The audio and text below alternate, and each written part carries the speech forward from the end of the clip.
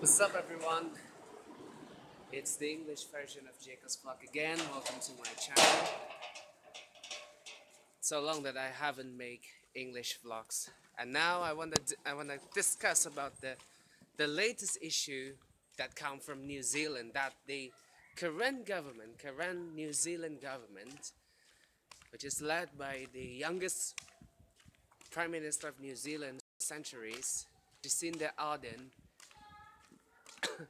and she is the third female Prime Minister of New Zealand and the second Prime Minister from the Labour Party of New Zealand after the previous 9 years long the 9 years long serving Prime Minister Helen Clark took office before taken over by the national before being taken over by the National Party in 2009.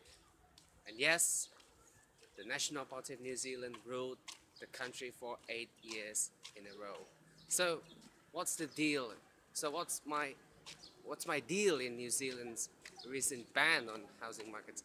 As you know, New Zealand's Labour Party is now in coalition with the anti-immigrant New Zealand First, led by Winston. I didn't give a shit on him because he's such an anti-immigrant person. And once he said that New Zealand is not for sale anymore, and I said, what the fuck is going on with him? Maybe he wants to pretend like he wants to be a Donald Trump of New Zealand, or maybe Nigel Farage of New Zealand. And the simple conclusion is, I absolutely oppose the New Zealand's ban on foreign home ownership. That means foreigners in New Zealand are no longer allowed to have an existing house like this in New Zealand. For years, from my perspective as a Briton in Indonesia, foreign ownership in Indonesia is now on the rise. And foreigners owning a home in Indonesia is slightly easier, rather than foreigners owning a home in Mexico. Yeah, in which Mexico is not allowed for foreigners to own a home, including in the capital Mexico City or Ciudad de Mexico. The recent ban, or maybe the recent proposed ban on foreigners owning and buying a home in New Zealand is like a thunder is like a daytime thunder, I should say. It's so shocking for me because I'm a great fan of free markets. Yeah, I'm a great fan of free economy, and I believe that simple case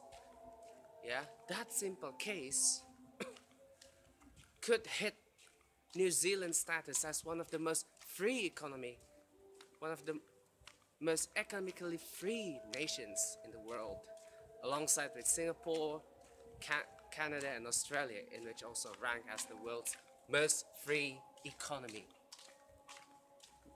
I should say maybe Prime Minister Jacinda Ardern and Deputy Prime Minister Winston does not have a mirror.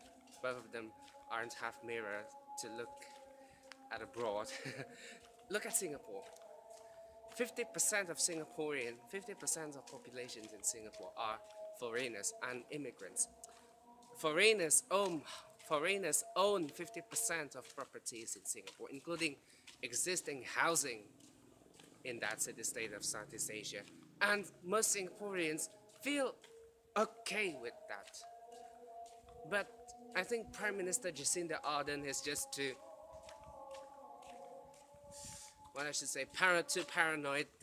paranoidistic. Yeah, maybe she thinks over paranoid that housing in New Zealand is now on the hype. Housing in New Zealand is more expensive, so New Zealanders cannot afford housing anymore. No, I think it is still okay for New Zealanders to own an. I think it's okay for foreigners. It is still very okay for foreigners to own a house, an existing house in New Zealand, instead of owning a land, building a new house that will cost much more New Zealand dollars. As the foreigners in New Zealand pay taxes to New Zealand government, I think they should be allowed to build or maybe to own a house in New Zealand, even the most expensive ones in Auckland. So I think Winston Peters wants Winston Peters' word that New Zealand is no longer for sale. I think it will damage New Zealand's image as the very open nation to all kinds of world citizens. Just like so, I think New Zealand will lose their status as the welcoming nation for all kinds of world citizens with this ban on foreign housings that will take effect possibly next year. So I consider the government of New Zealand, led by Jacinda Ardern and Winston Peters, to just remove the ban, let foreigners own a house in New Zealand, and if you want to create an affordable housing for New Zealanders, just subsidize the local housing to specifically mentioned New Zealanders that need a subsidy for buying a house in New Zealand. So that's my opinion about the ban on New Zealand, the ban on foreign ownership in New Zealand, foreign home ownership in New Zealand, I should say. The main conclusion is I very disagree with that ban. Hope you will enjoy, and bye-bye.